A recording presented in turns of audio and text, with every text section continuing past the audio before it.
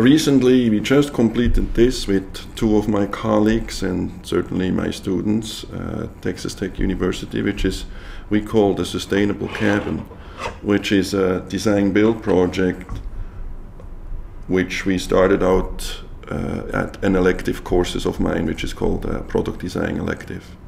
And we just completed this particular design-build project, and it's now on its permanent site in Kroll, Texas. What's really significant on this is that we are looking at the basic building materials. For a start, we used the existing mobile home platform. It was from a double wide, which was 53 feet long by 13 feet wide. So instead of putting this all in a landfill, we went and chopped the trailer to our dimensions and basically added the materials which are sustainable. For example, also bamboo flooring at the inside, natural pine as a cladding for the walls and ceiling, and cotton insulation, which is basically a recycled blue denim cotton, which is turned into thermal insulation.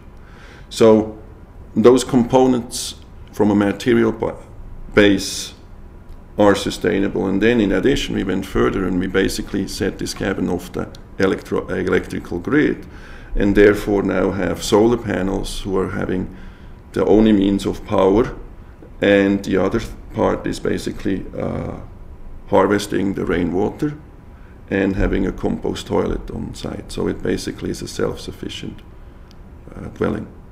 And for us is we can provide a learning experience which the student later on can't really repeat, because they will have to generate a profit. Furthermore, the student's going to work on projects where they are in actual offices, so that hands-on approach of touching the 2x4, they will never have that, because architecture draw buildings, they don't make the actual buildings.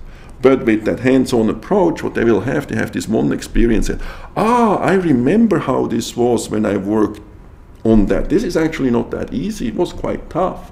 And it gives a better understanding for the craftsman who is they're dealing it for a career to come. And I think that's a very important aspect we're providing here. So